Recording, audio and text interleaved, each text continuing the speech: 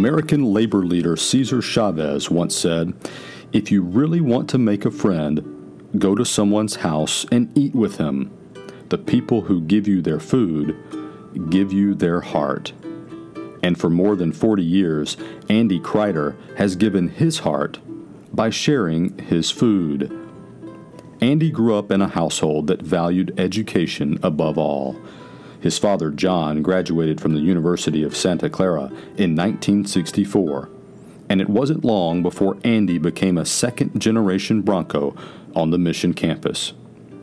During his 3 years living in Dunn Hall, Andy gained a reputation for serving home-cooked meals. Using a rice cooker that student housing may or may not have known about, he prepared ramen, fried rice, boiled hot dogs, and other delicacies for friends and neighbors. After earning his undergraduate degree in 1974, Kryder was one of the first to enroll in Santa Clara's newly established JD MBA program. Although trained as an accountant, Andy took to law immediately. Accounting paints the world in black and white. Law shades the world with gray.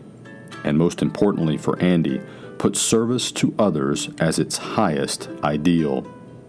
With Santa Clara degrees in hand, Kryder began his career as a tax partner at Arthur Young. In 1990, he joined Quantum as general counsel and vice president, and in 2000 became vice president, general counsel, and company secretary for NetApp. In the early 1990s, Andy's wife Giselle introduced him to Rebuilding Together, a nonprofit helping low-income and elderly homeowners in Silicon Valley. Andy volunteered as a house captain for 25 years, raising money and assisting with construction. In all, he worked on nearly 50 homes, making vital electrical, plumbing, and structural improvements for residents whose homes were falling apart and who had nowhere else to turn. In 2008, Kryder helped raise $5 million to build the JW House at the Kaiser Permanente Santa Clara Medical Center. He spent 6 years on the board, including one term as president. Over the years, JW House has served more than 2,000 families by providing a close and comfortable place to live during extended hospital stays. Andy has supported the Junior League of Santa Clara, volunteered at Villa Montalvo Art Center, served on the Farrington Historical Foundation Board, and raised over $800,000 through the American Heart Association Walkathon. His father's commitment to education instilled in Andy a desire to pay it forward, which led him back to Santa Clara University. Kryder joined the Board of Fellows in 2011 and now serves on the law school's Board of Visitors. He was recently asked by Dean Lisa Kloppenberg to serve on the law school's inaugural executive committee, and through the years, he has been a guest lecturer in the International Corporate Taxation course.